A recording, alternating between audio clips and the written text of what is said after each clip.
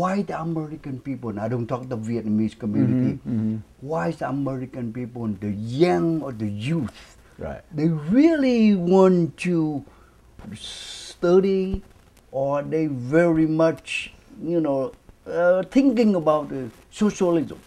That's it. What? Perfect. I love the question. Thank you so much for allowing me to speak on that. Here's my theory, right? And so I'm not going to say that this is entirely accurate, but I spent a lot of time talking to a lot of people, including the youth, because this is, by understanding what's going on and be able to tell them what's going on, it would make this country great and also keep it great. The reason why socialism, and if you look back in the history as well, right, in communism and all that, it gets down to a number of reasons. One of which is economy. Until Donald Trump became the president, we're not growing as a nation. Kids would then, a couple things. They're, I'm going to use a strong word here, brainwashed, or they're not learning about the Constitution. They don't learn about their rights. They don't learn about capitalism.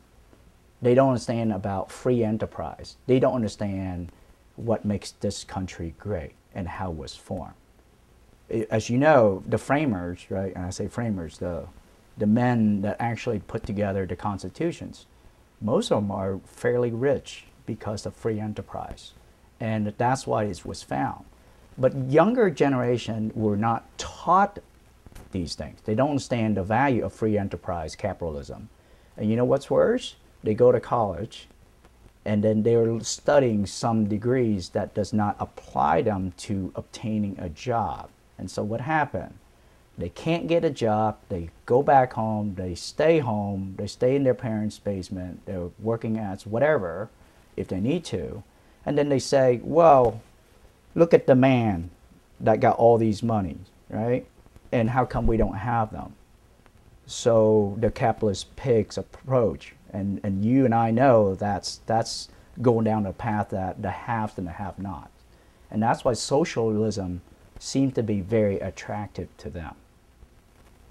They don't know about free enterprise. They don't know what's great about this country. They don't have jobs. And they said the people that have money shouldn't have them. And therefore, they're leaning toward free stuff. And that's why if you look at what's going on, Bernie Sanders being one, right? And there's others that says free education, free college, free health care, we'll give it to you. So when you hear that, what is it telling you? The government knows better, will take care of you.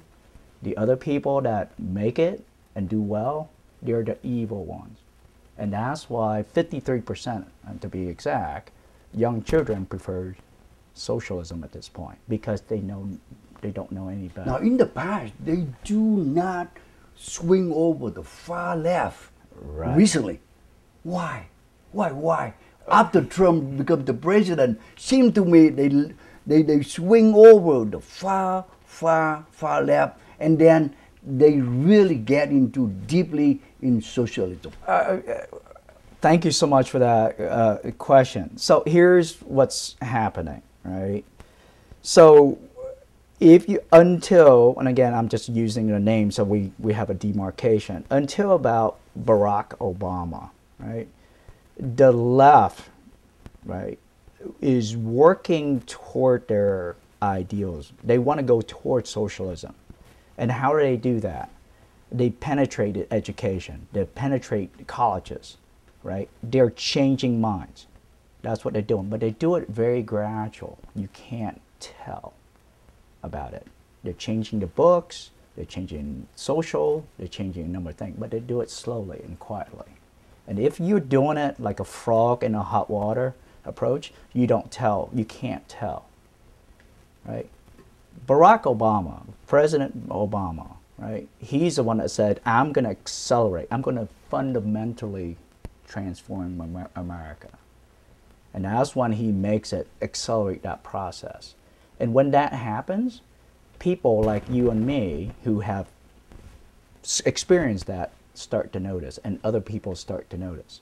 Now, moving from that point to today, because Hillary is supposed to be the third Barack Obama, and she's going to fully transforming it. And it didn't happen, right? You know what happened? That's when Trump came on board. So for now, they said, look, the cat's already out in the bag. What do we need to do to go ahead and move forward? Now, if you remember Bernie Sanders, he was one of the ones that said, I know where it's going, and I'm going to be the first one out front and shift the party to the left, transparently. And guess what happened this election? All the other candidates saying, well, for me to be beating Bernie, I'm going to go even farther left. And now that's why it's totally out and open and totally transparent. And for me, this is some way is a good sign where people like you and me can point to it and say, see, this is exactly what's happening, right? We just can't give everything for free because who's going to pay for it? At some point, we're going to run out of everybody else's money. Luckily, the immigration come to the United States very much. They left in the back their homeland. Okay, most of them, they run away from dictatorship, communism, or something, you know, very disturbing from their own country.